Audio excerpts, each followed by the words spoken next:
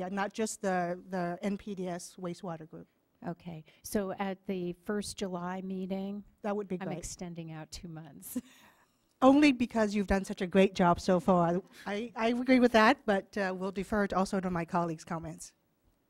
I just wanted to make one quick comment, and that really is to the stakeholders. I think one of the things that Tam noted and that stands out in the report is that some of the costs associated with the programs are indirect costs. And so a lot of times, stakeholders will look at will assume that indirect costs shouldn't somehow be carried by the program, and that was a comment that someone made. I forget which stakeholder group.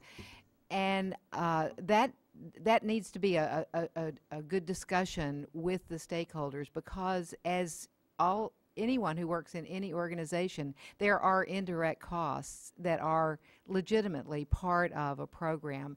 And so I would hate to see the monitoring and data that helps to guide us as we set our priorities get shortchanged in this process, because that is one of the indirect costs. And the same with retirement programs. And so it's just a good understanding of what the costs are, and that your members understand that, and maybe they certainly will have ways of streamlining or making it more efficient. But I do think we shouldn't. We should acknowledge that indirect costs are legitimate costs. I have an amendment to my direction to Ms. Turgovich here. We look forward to hearing back from you in July with respect to a game plan, a work plan for completing phase 2. But let's put a time frame on that as well. I would like phase 2 to be completed, the priority setting, the target setting, all of those to be put in place no later than necessary to start implementation for the next fiscal year. So that would be, the following fiscal year. So that would be July of 2013. So when you talk to the stakeholder and you develop your work plan, have that in mind. Not that I don't trust everyone to come to consensus quickly, but deadlines always help. So just to clarify, is the work plan that we would be coming back with this July for the phase 2 component, you want that report completed by July of 2013? Not with just the report, but anything we need to do associated with phase 1 implementation or phase 2, because phase 2 will likely be a series of recommendations related to various programmatic requirements. Phase 2, which includes priority setting and target setting of phase 1 as well.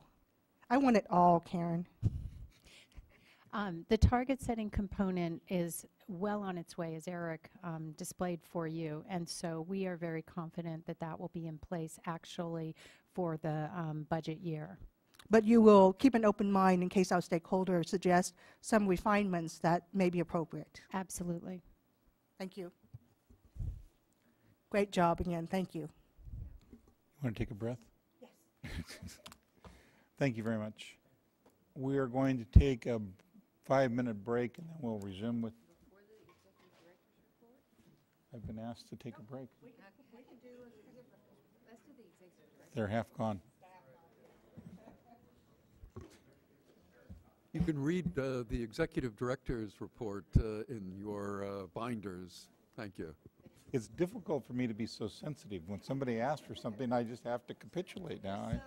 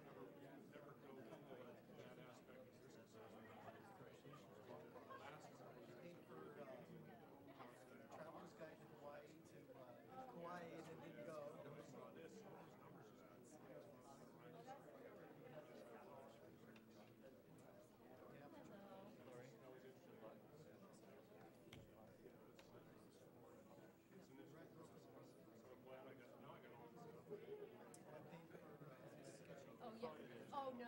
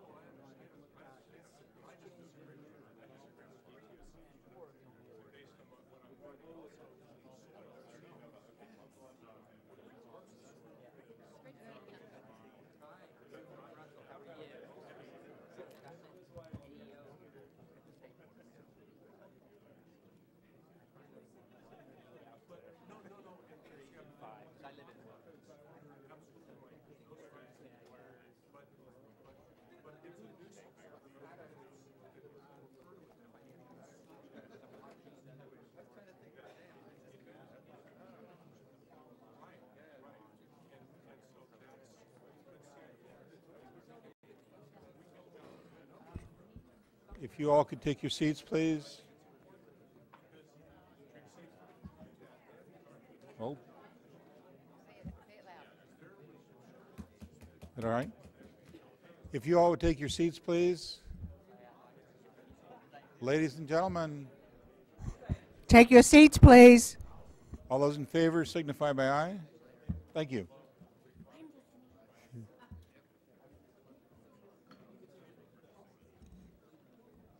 I've been trained to be nice to everybody. I didn't do well in the course. Thank you all. Mr. Howard, if we could hear your executive director's report, please. That's it? You already heard it. All right, thank you. Good job. With that, we're going to move into a public hearing. As you will note, I'm going to repeat part of what I said earlier, but I need to do that to do this in a proper and orderly fashion. Good morning and welcome to the public hearing for the receipt of oral comments on a draft water quality control policy for low-threat underground storage tank case closure and draft substitute environmental document. I'm Charles Hoppen, Chair of the State Water Resources Control Board. Also present are my fellow board members, Vice Chair Francis Spivey Weber and Member Tam Doduk. I'd like to also introduce our staff present today: Executive Director Tom Howard, Chief Deputy Director Jonathan Bishop, Chief Counsel Michael Laufer, and UST and Site Cleanup Program Section Chief Kevin Graves. Do we have an acronym for that of some sort, We're Kevin? still or- working on the acronym Oh, for good, that. good. We need one. And from the Office of Chief Counsel, Lori Brock. As many of you heard earlier, we have an emergency evacuation procedure. If an alarm goes off, please head down the stairs in an orderly fashion and ask those that were here for the first presentation of the emergency evacuation orders where you're supposed to adjourn to, if you would, please. From a procedural matter standpoint, this hearing is being held in accordance with the notice of adoption of hearing dated February 3rd, 2012, and a revised notice of public hearing dated March 20th, 2012, to receive input on a draft policy and a draft substitute environmental document. If you intend to speak on this issue, please fill out a blue speaker's card, give it to Ms. Townsend at the front of the room. If you're not sure if you want to speak, just mark if necessary. I'll call your name. If you decide to decline to come up, that certainly will be your privilege. The deadline for submittal of written comments on the draft documents was March 19th at 12 noon. If you've already submitted written comments to the board, please briefly summarize your comments when it's your turn to speak. Time limits may be imposed on oral comments if necessary to allow all participants the opportunity to be heard. The State Water Board will not take action on this issue today. This hearing is being recorded. There will not be sworn testimony. I will call the speakers in the orders I've received the blue cards, with the exception of stakeholder representative who will be given the opportunity to make the first presentation. When you come to the podium, please identify yourself by name and whom it is that you are representing if it's not yourself. We will have a staff presentation from Kevin Graves and then public comments. Mr. Graves, would you proceed, please? Thank you, Chair Hoppen and members of the board. For the record, I'm Kevin Graves from the Division of Water Quality, and with me today is Lori Brock from the Office of Chief Counsel. The low-threat UST case closure policy was developed by a stakeholder group representing regulatory agencies, industry groups, water supply agencies, and the environmental community. This occurred over the course of many months last year, and to do so, the group had to grapple with controversial issues and balance competing perspectives. The group's final document was presented to the board in July of last year. Since that time, board staff prepared a CEQA scoping document, held CEQA scoping hearings in both Northern and Southern California. Based upon comments received, staff made clarifying amendments and released the policy and CEQA document for public comment in January of this year. The policy also had a scientific peer review that supported the scientific basis of the policy. The hearing today is intended to receive additional public comment on the policy and the CEQA document. The policy sets criteria which identify sites that pose a low threat to public health, safety, or the environment. Sites that meet these criteria are safe for unrestricted use and development. Included in these criteria are requirements that sites be investigated, that sources be removed, groundwater plumes must be stable or decreasing, and public water supply must be available. It recognizes the role of natural attenuation in restoring the beneficial uses of groundwater and allows property owners, water districts, and other interested parties to play a role in the closure decisions that could affect them. The policy does not, however, attempt to describe every situation that might arise. In fact, the policy recognizes this and allows an agency to identify a site as having unique case-specific or site-specific conditions where the policy should not apply. The board received 42 written comments during the comment period. Staff is preparing written responses to these comments. The policy and CEQA document are currently scheduled for possible adoption by the board at the May 1st board meeting. Thank you. That concludes my staff presentation. Thank you, Kevin. I understand that the stakeholder group will not be making any Very good. presentation today. I will call the speakers in the order I've received these cards. David Von Asperen.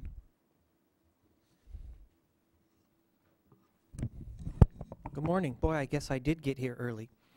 Good morning, State Water Resources Control Board members. My name is David Von Asperen, and I'm here as a director on behalf of the Groundwater Resources Association of California. GRA is a nonprofit organization of approximately 1,200 groundwater professionals whose mission is resource management that protects and improves groundwater supply and quality. GRA commends the State Water Board for its efforts in shaping this draft low-threat UST closure policy and would like to thank State Water Board for the opportunity to testify at this hearing. The State Water Board published the draft closure policy supporting technical justification documents and the associated scoping document addressing CEQA elements of the policy in the summer and fall of 2011. The State Board published the latest version of the closure policy technical justification documents and the substitute environmental document on January 31st, 2012. GRA submitted technical reviews to these comments in our comment letters dated November 8, 2011 and March 19, 2012. GRA has 3 key comments to express at this hearing. It is impossible to say a priori that cases which meet the general and media-specific criteria established in this policy satisfy the case closure requirements of Health and Safety Code Section 25296.10 and State Water Board's Resolution 9249. This is because of the wide natural variability between UST sites regarding contaminant plume evolution, vapor migration, nearest exposure receptors, and potential future land use and new water supply wells. By definition, every UST site will not meet the statistical norm, and every UST site will not meet the assumed conditions stated in the closure policy. Therefore, GRA emphasizes that the closure policy should allow for the continued use of site-specific interpretation and evaluation of all data and information to support rational UST site closure decisions. GRA believes that the media-specific criteria should not be part of a State Water Board policy, but rather should be included in a guidance document, most appropriately the California Luft Manual. Such an approach, where State Water Board policies remain general in nature and details and specifics are relegated to regulatory guidance, will help ensure that the State Water Board policies remain relevant and meaningful over a long period of time. While regulatory guidance can be more easily revised and updated on a periodic basis, State Water Board policies often remain static. The State Water Board scoping document and substitute environmental document appear to have not properly evaluated environmental impacts because they failed to compare the proposed project's impacts with those under the current closure policy. Where a project proposes to alter an existing plan or policy document, a 2 baselines approach is required. Further, under CEQA, a lead agency is required to make a good faith effort to disclose the environmental impacts of a project to decision makers and the public. By only analyzing existing conditions as the baseline, the scoping document limits the impacts the changes from the existing policy will have on the environment. In closing, GRA thanks you once more for the opportunity to provide testimony at this hearing. I am available for any easy clarifying questions board members might have. Thank you. Thank you, David. Aaron Garner.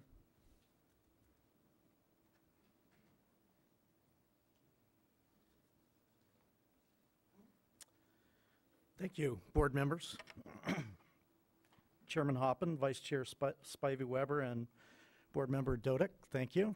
And Chairman, I want to say I'm glad you commended your fellow board members this morning at the beginning of the meeting for the hard work they've been putting in with only 3 of you to go around and visit the regional boards.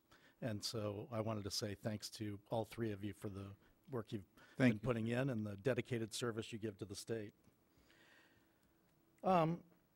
I'm a principal geologist, Aaron Garner, with the Ecologic Group, and I'm here to support the low threat closure policy. I recognize there's a need for a standardized statewide guide for applying low threat closures.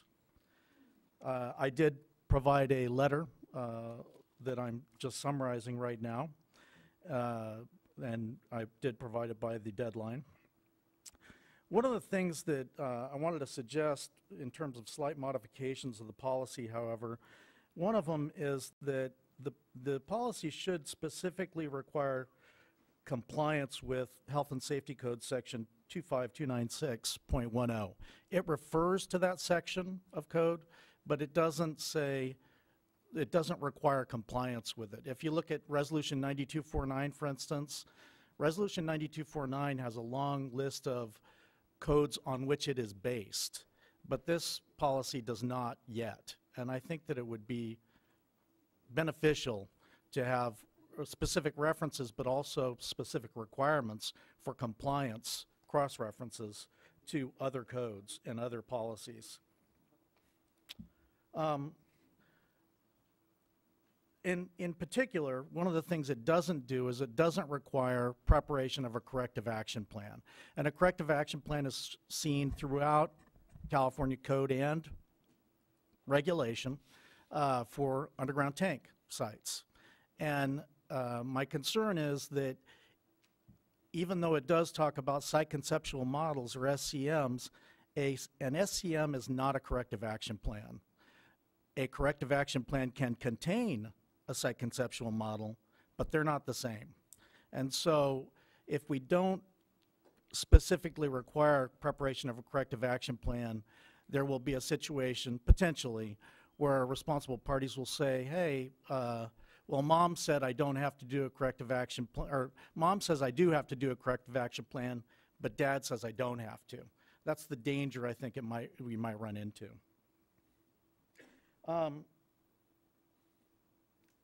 The institutional control mechanisms that are talked about in the policy, to the degree that we can, it would be great to standardize them so that everybody's using the same kind. And one other thing I wanted to mention is that I talk in my letter about a mitigation fund and perhaps the possibility of creating that within the UST fund, so that in the situation where they are funded sites that are receiving low threat closure, there can be a reserve account set aside for those sites for the sake of not only following what happens with low threat closures in general, but studying in particular, or studying specific low threat closure sites in the long term. And the reason I bring this up as example, San Francisco board recently had a water supply well impacted in South San Francisco, and the closest case that was to this water supply well was a closed MTBE case that was closed with pretty low concentrations, but they had to reopen it. And you know, that's going to happen with some of these low threat closures. It's just going to happen. And I think if we know that it's likely to happen based on the record, then we ought to have some funding allocated for that eventuality. And so I'm recommending it. Some people will say, oh, well, the responsible party, you can reopen the case and go to the responsible party again. But I think you realize that that puts the state in a clawback position. You have to then go to the responsible party, argue about whether or not it's suitable to reopen the case, potentially, and then may end up in litigation over who pays for that case, for that study, rather just have it set aside. Financial assurance is a longstanding principle in California regulation and legislation. We ought to institute it here. Finally, I want to just say that when I talked about referencing regulation and statute, I think it's important that we stress compliance with all applicable statute. The Health and Safety Code, Chapter 6.7 does it, Chapter 6.75 does it. They point to the specific codes that they expect compliance with, and this policy ought to do it, because I wouldn't want us to be in a situation where we are rewarding recalcitrance. It's bad policy if we do that, and so we ought to specifically say that we expect that compliance. Thank you very much. Thank you for your comments and your recommendations, Mr. Garner. Jerry Wickham.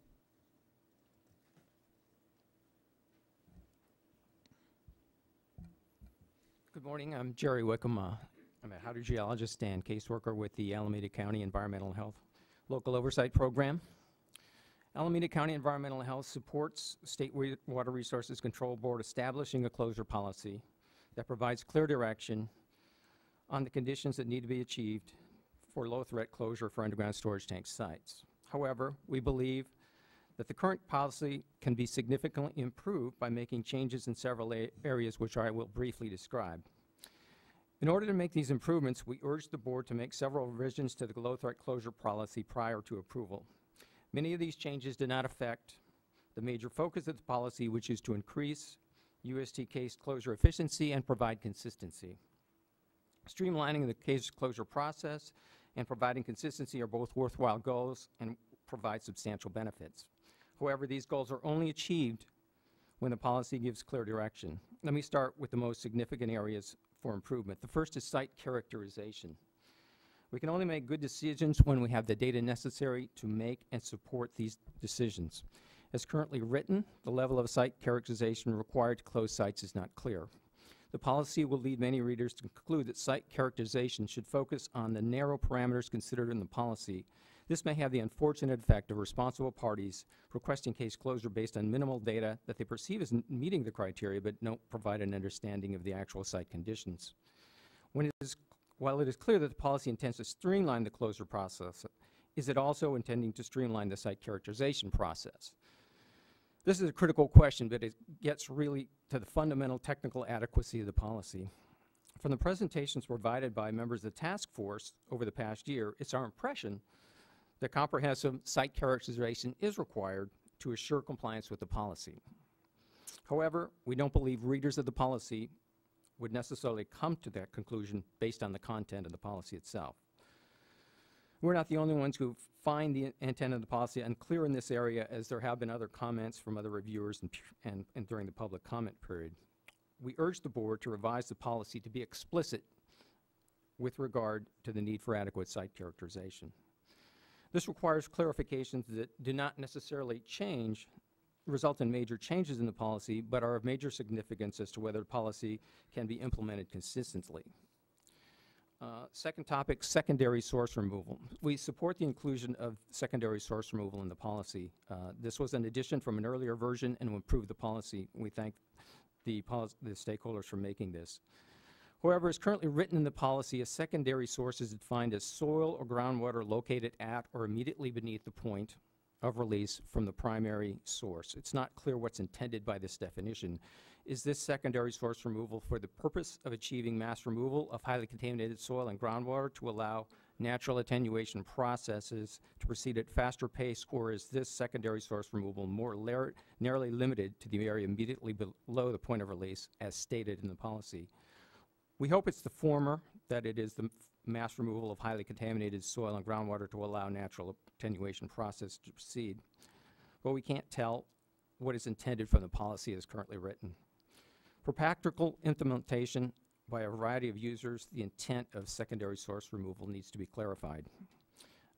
Next topic, nuisance criteria. This is a closure policy that's specific to petroleum hydrocarbons. Therefore, the nuisance criteria should be directly applicable to petroleum hydrocarbons. The nuisance conditions described in the policy right now are somewhat vague and not likely to be interpreted consistency. We believe that the policy can be significantly improved by providing parameters that can be applied specifically and directly to petroleum hydrocarbons, such as screening levels.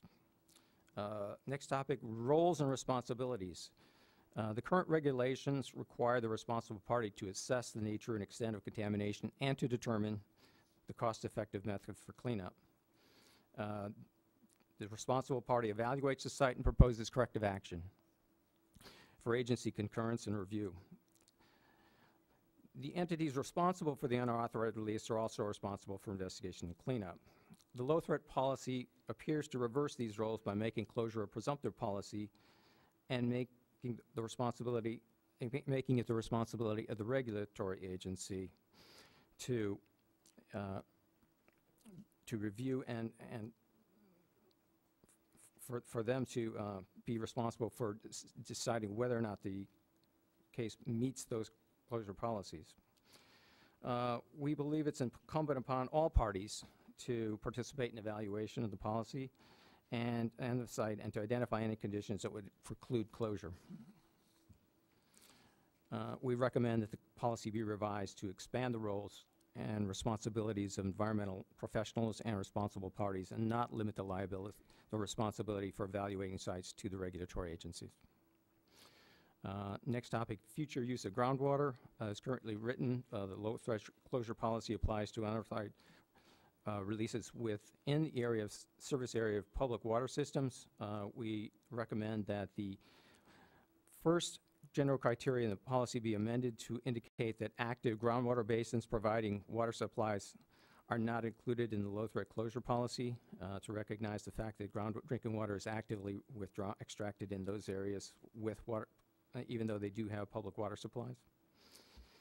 And then lastly, vapor intrusion to indoor air, that topic, we recommend that the policy be revised to include consideration of multiple lines of evidence to evaluate the potential for vapor intrusion indoor air, and this would be consistent with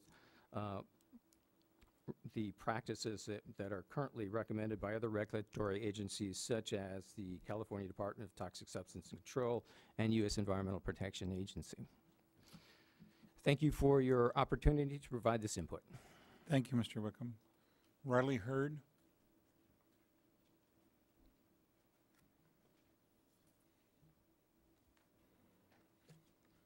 Good morning, members of the board. My name is Riley Hurd, and I represent Mr. Larry Turner. And I want to start by agreeing with the previous speakers in saying that we support the concept of a policy that facilitates the closure of truly low-threat UST sites. The fund is depleted, and there's no doubt that there are sites that are ripe for a streamlined review.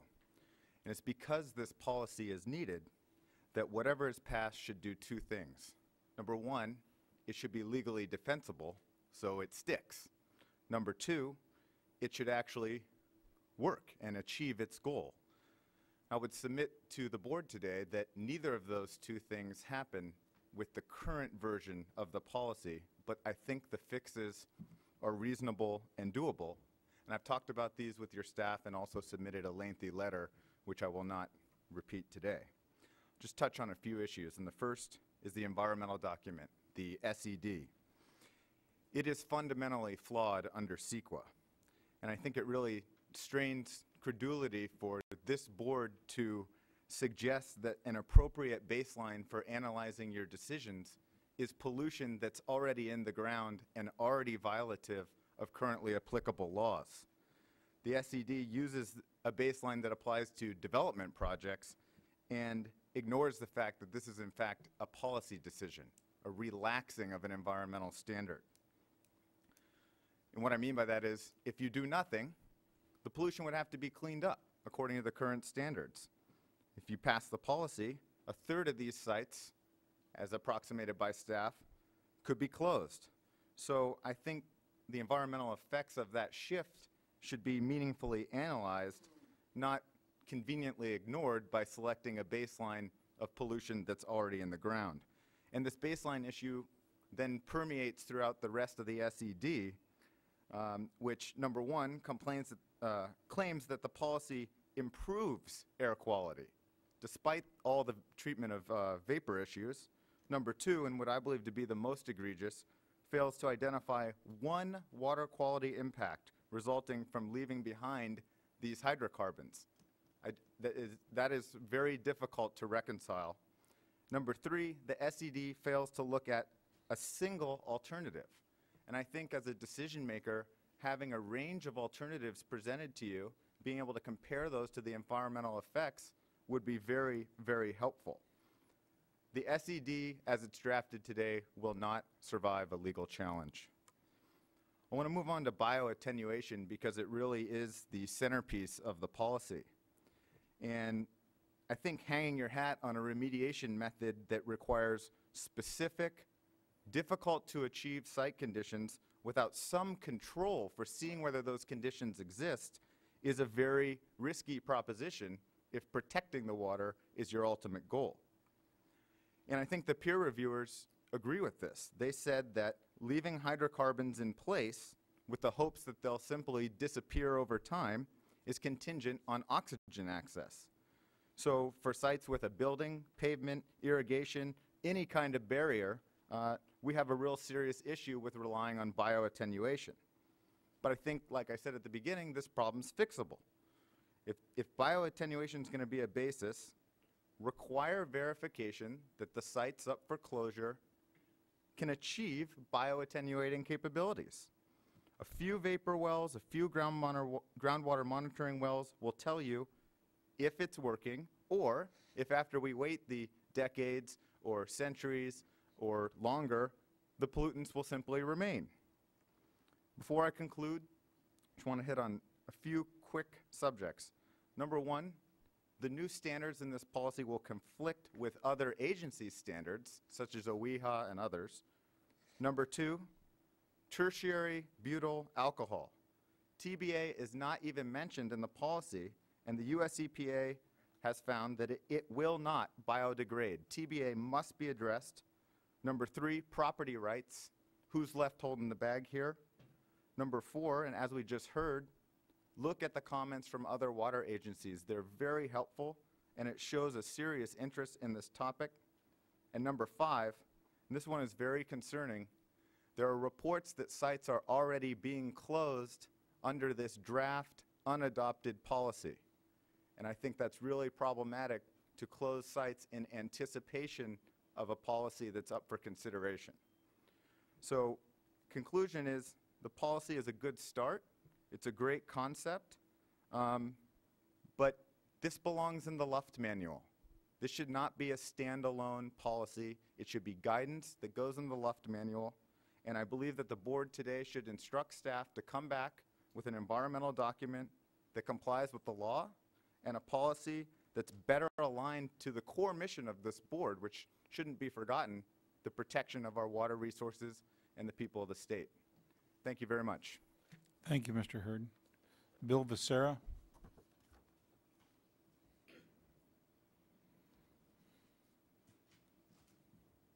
Hello, I'm Bill Becerra. I am a property owner, and I just addressed some of my personal concerns that I have as a property owner. I appreciate this opportunity to address the board. I'm not an attorney. I feel that means of closing a low-threat site is basically overdue. I wholeheartedly support the positions that was stated by Mr. Hurd as our president just before me. I think the last comment that Mr. Hurd made was, in many cases, the property owner could be left holding the bag, so to speak. If our site was closed as a low-threat policy, I feel that perhaps at some time in the future, it is possible that a potential buyer might want to, again, investigate that property to see if there's any remaining contamination that they would be concerned with. And I feel, should that happen, I believe under this low-threat policy draft, as I understand it, the underwater, not the underwater, but the underground storage tank fund is completely resolved, and any cost incurred there would be borne by the property owner. That being said, I'm concerned too that if the site was closed or any site was closed, that the regulatory agency has the authority to impose some sort of deed restriction on that property, and I believe that deed restriction was not clearly identified as to what the impact might be to the property owner, but it could easily make that property devalued, and it could also make that property unsellable or at a greatly reduced price. So, in summary, I believe that the State Water Control Board should close sites that are long overdue for closing that meet the criteria that's established by previous statutes, and this acceptable priority should be done without any future delay. And I think that these closings, if they occur, should be unconditional. I don't think it should be just a low-threat policy with any future repercussions to a property owner. If it's going to close it, let's close it unconditionally once and for all. That's all I have to say. I thank you for your time. Thank you, Mr. Becerra. Lori or Kevin, Mr. Becerra raised a couple of points that I brought up to you in my briefing as far as deed restrictions and any continuing liability. I think it'd be appropriate to address them briefly if you don't mind. Okay, I can go ahead and take the lead. With continuing liability, if the property were to be sold and if further corrective action were necessary because of new information, then the responsible party, meaning the former owner, operator of the tank, or the current landowner, could be required to perform cleanup. There is a provision in the Underground Storage Tank Cleanup Fund law that allows for that. If there is a transfer of property and the case had been closed, the current owner of the property can access the cleanup fund through a previous eligible claim that had been filed on the property. So he wouldn't be on his own on this. Right. If the existing property owner would be able to submit a claim to the fund based upon that provision. And as it relates to his comments about clouds on the deed or deed restrictions, that as well was a question that I had asked. Well, we have seen that in the written comments. Commenters are concerned that if there are deed restrictions imposed on the property, that could devalue the property. Okay. Thank you. But does the policy oppose deed restrictions? There's only one category that requires a deed restriction. So it's not a uniform requirement. Not all cases that qualify for closure under this policy require the imposition of a deed restriction. Thank you, Lori. Brad Ledsma.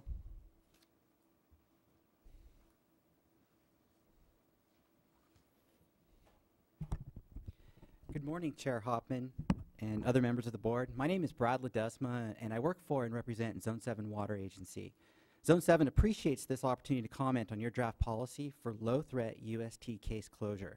We also provided written comments in March. Zone 7 is a wholesale water agency that serves the cities of Dublin, Livermore, and Pleasanton, and a vibrant agricultural community. Zone 7 is also the local groundwater management agency for the Livermore-Amador Valley groundwater basin and has managed the groundwater basin for over 50 years. The local groundwater basin is and will always be the backbone of Zone 7's water supply and storage system. It is the key to providing a sustainable and reliable water supply for over 220,000 people and 3,500 acres of agriculture, seeing the area through years of drought and plenty. Zone 7 is continually working with our local community to protect and manage the local groundwater basin in an environmentally friendly manner. And in the future, plans to develop new well fields and add new recharge facilities to improve water storage, water quality, and water supply reliability. Zone 7 does support 99% of the proposed policy. The concept of closing low-risk, leaking underground fuel sites makes good environmental, and as illustrated earlier today, economic sense also. Although the draft policy attempts to protect existing supply wells, it inadequately protects beneficial uses of managed groundwater basins because the policy does not account for future plume instability resulting from enhanced conjunctive use operations. A stable plume today might remobilize as conditions change, such as initiating additional recharge and pumping activities, or changing levels that might occur during various hydrologic years, not just seasonal variations. Consequently, Zone 7 requests or recommends that the board revise the policy so that it does not apply to UST cases overlying managed groundwater basins. Zone 7 would wholeheartedly support this policy with such an amendment. Thank you for your time. Thank you for your comments. You have a comment? An unrelated comment, I just have to say that I had the opportunity to visit with Zone 7 earlier this year and was tremendously impressed with the various water management initiatives in that area. It's good to see you again. Thanks. Thank you. Larry Turner, please.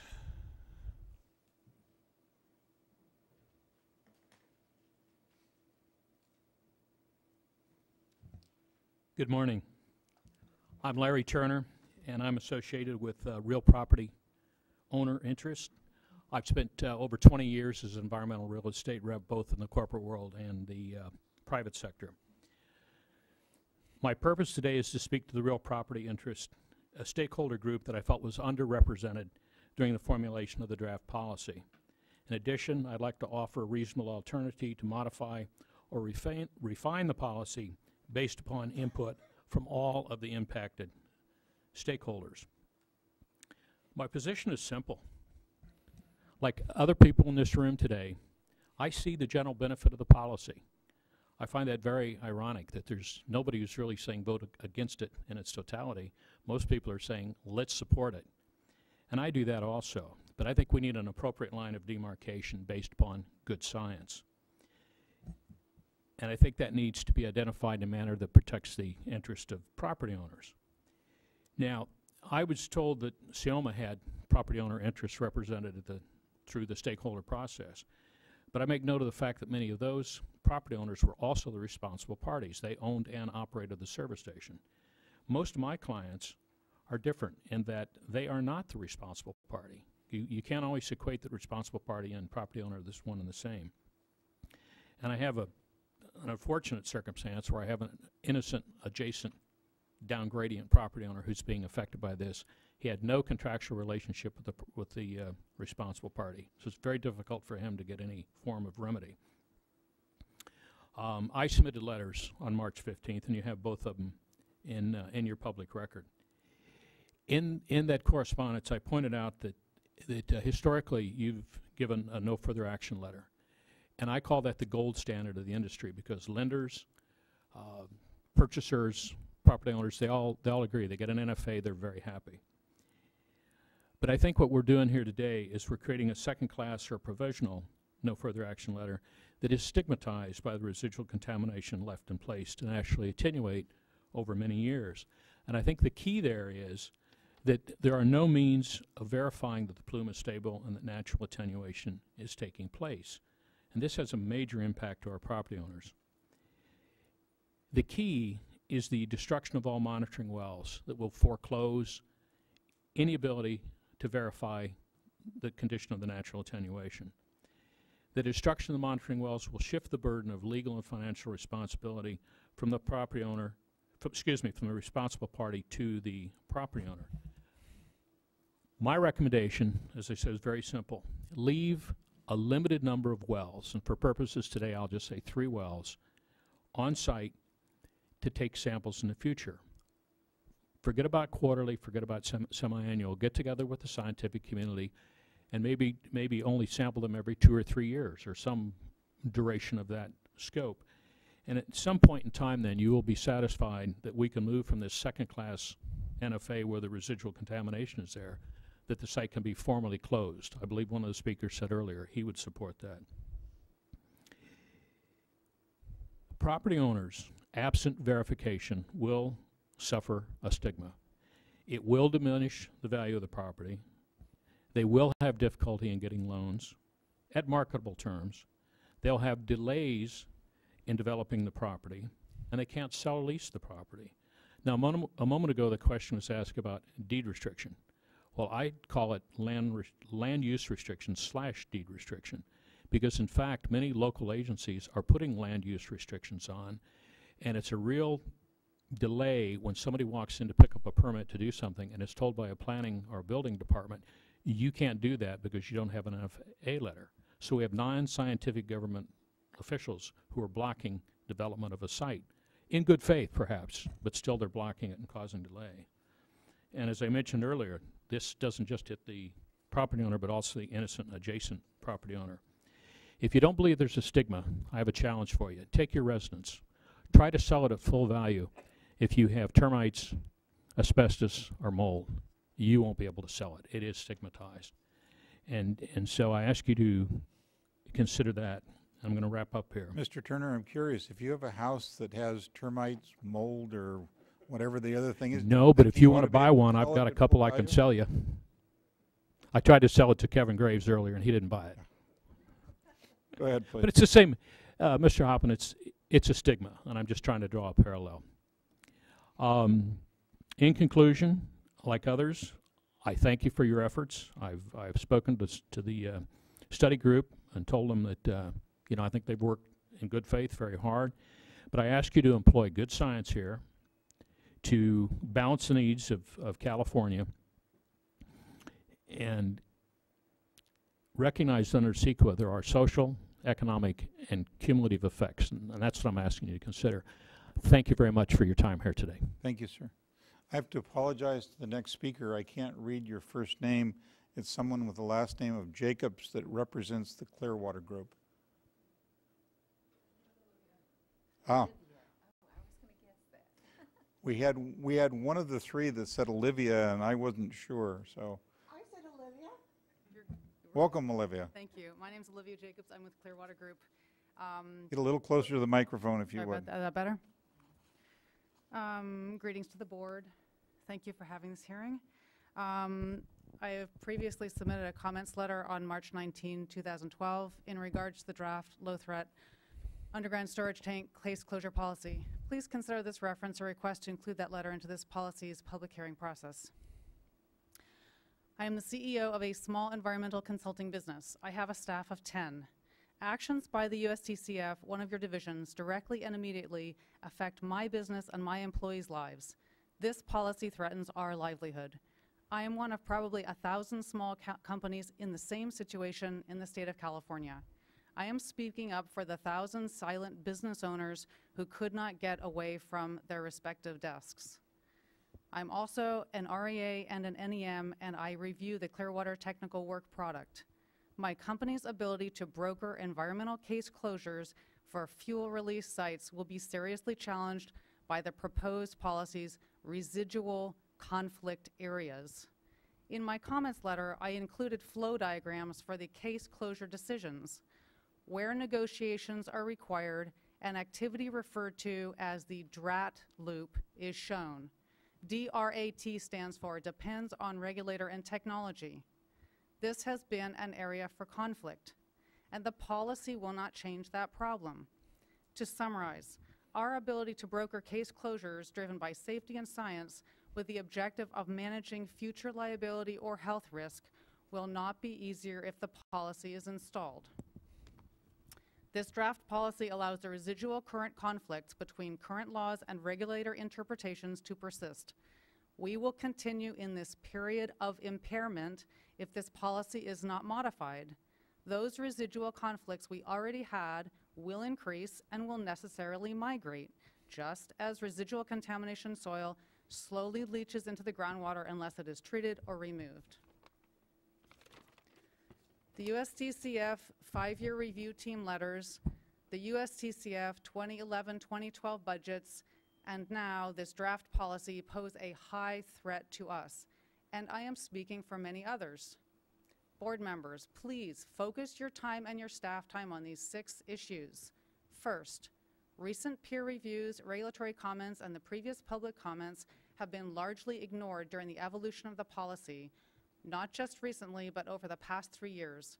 Pushing this issue to the courts would waste time and precious resources which are needed to address the problem, which is writing a usable and legally defensible policy. This policy compromises the ethics of professionals tasked with protecting the waters of the state.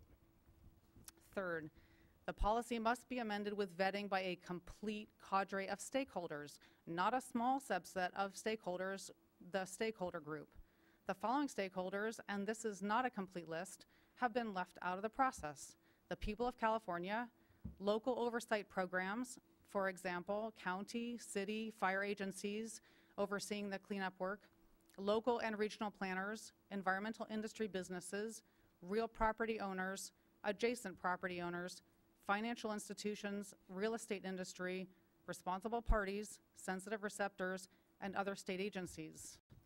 Fourth, a consumer protection element to the process is absent.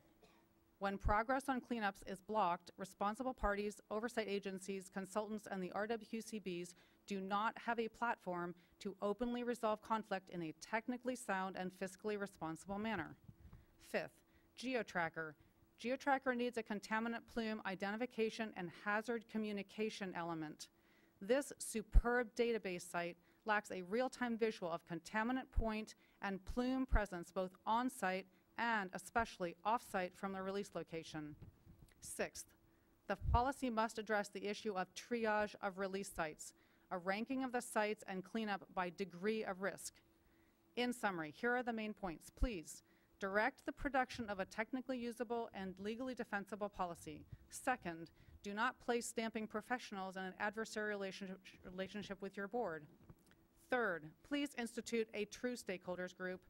Fourth, please implement a consumer protection function.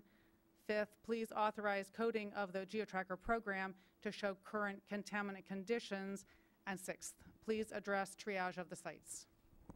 Thank you for allowing me to speak. Thank you, Olivia. Would John Cochran come forward, please? John?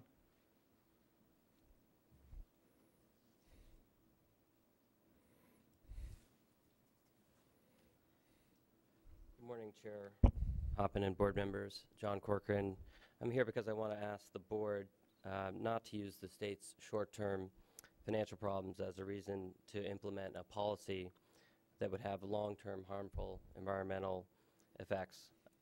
I agree with prior speakers who have said that the policy is a step in the right direction, but I believe, and I agree with those speakers who said that it needs more work.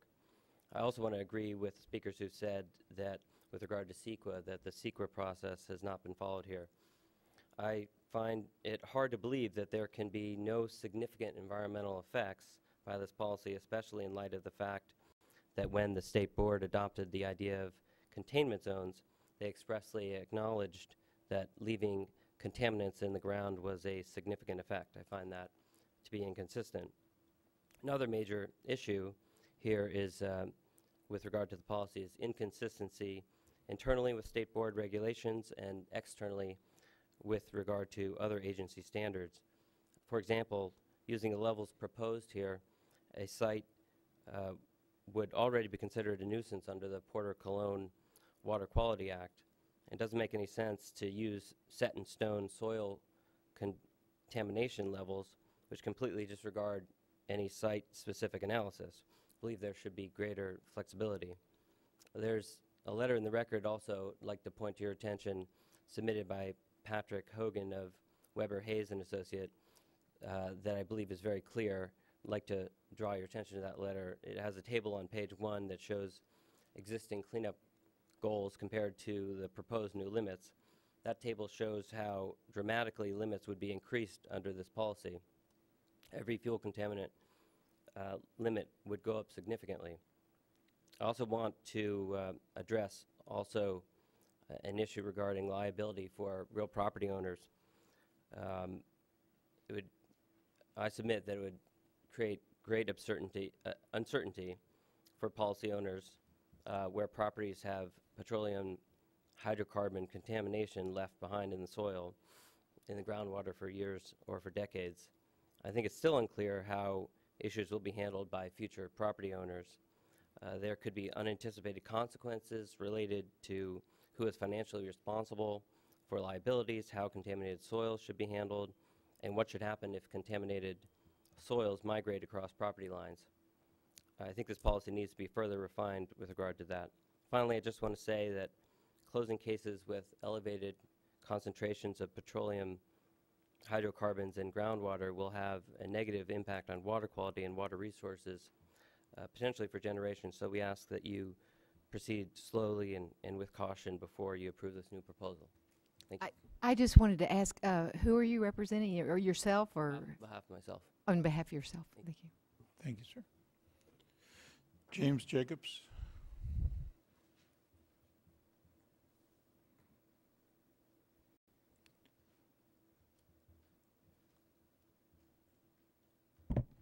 Chairman, members of the board, I'm James Jacobs. I'm a geologist. I'm representing myself. Certainly agree that streamlining and updating the process for case closure is needed, and I agree that that effort has been started. The proposed policy should be carefully checked to be consistent with existing guidelines and laws which are protective of the environment. Beneficial use, adequate use of science, and exposure risk analysis should be part of a relevant case closure process. Thank you, sir. Danielle Blassett.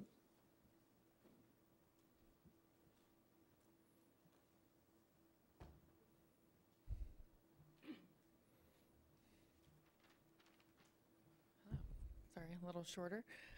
Chairman Hoffman and members of the board, thank you for your time today. My name is Danielle Blassett with the Association of California Water Agencies.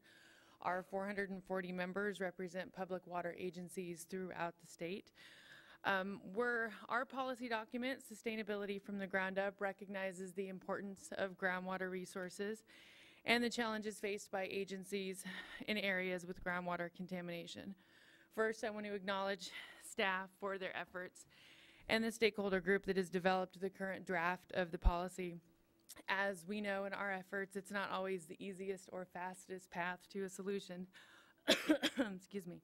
But we feel bringing together diverse perspectives increases the potential for an effective implementation of a policy, and so we appreciate the work that you've done thus far, and we also appreciate when our agencies can participate in that process, and we understand that Orange County Water District excuse me, was part of that, so we appreciate that, that inclusion, and this is an important issue, and so